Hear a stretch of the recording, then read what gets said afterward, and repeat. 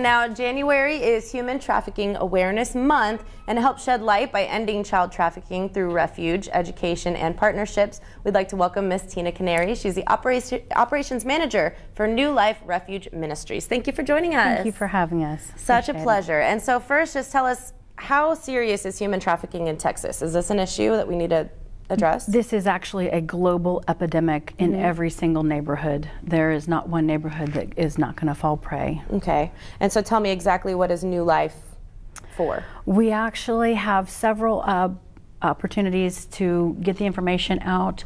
Our primary refuge is for children who have been trafficked so they can heal, and those are children between 11 and 17 years old. Wow. Crazy. They're so young. Right, right. And what is the Refuge of Hope campus? The campus actually is a place for the children to go and heal.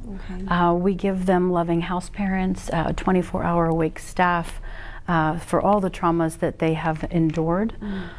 We have trust-based relational interventions. We have a lot of different programs that are built to help them recover completely so that they can move forward and enjoy the lives that they were intended. Absolutely, and it's got to be something really difficult to overcome, especially when it's something that happens to you at such a young age. It can influence who you become as an adult if it's not addressed at a young age. And even your demeanor is so relaxing and calm and welcoming, and I'm sure they receive that same experience from you. Tell me about the education part of the ministry. How are you educating the community to help prevent this from happening? Absolutely. We actually have a just multi-dimensional, multi-platform approach to the education. That is getting out into the communities, offering speakers or trainings.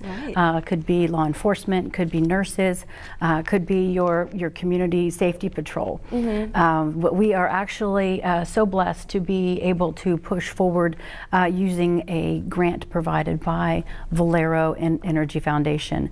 So we are now actually outreaching to all of the middle schools and high schools to get into their programs so they can have that information to identify and prevent human trafficking. Yes, absolutely. And with that being said, do you have any upcoming projects or outreach in the education part of the ministry coming up? Absolutely. Through that education program, we actually have several parent liaisons and other principals who are very welcoming to our information because they want to protect their kids too.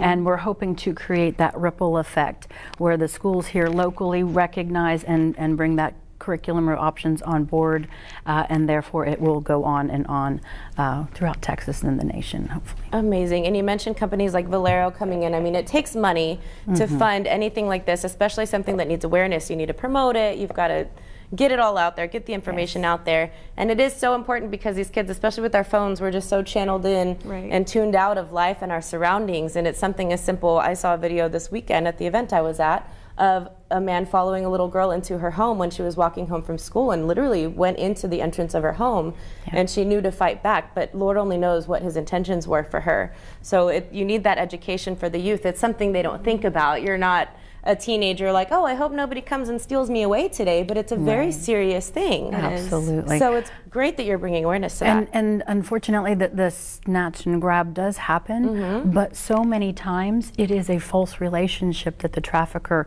will identify a child or a victim and groom them. It may take months, it could take longer to gain their trust and then break those bonds. And at that point in time, it is extremely difficult for that child or that person to get help and get out. Exactly, and that really is tying into a lot of the social media stuff that I learned. You mentioned grooming. A lot of them are meeting through these apps where you can't find your location. They're more chat apps, and people are disguising themselves as teenagers. They even get some of their personal information and start threatening them, so that if you don't meet me here, if you don't do this or that, then you're going to pay for it. And those are the circumstances where these children end up in very, very dangerous situations. Absolutely. So I know that this is something our viewers are passionate about. Maybe for somebody who has time to volunteer to help out in any way, how can they get involved? We have a fantastic website set up. There are opportunities that are listed. Volunteers can help us with promoting events, participating with events. They can actually sign on to become a speaker or trainer, so in their field, so they can continue to put that information out to their sphere. But we have so many different volunteer opportunities.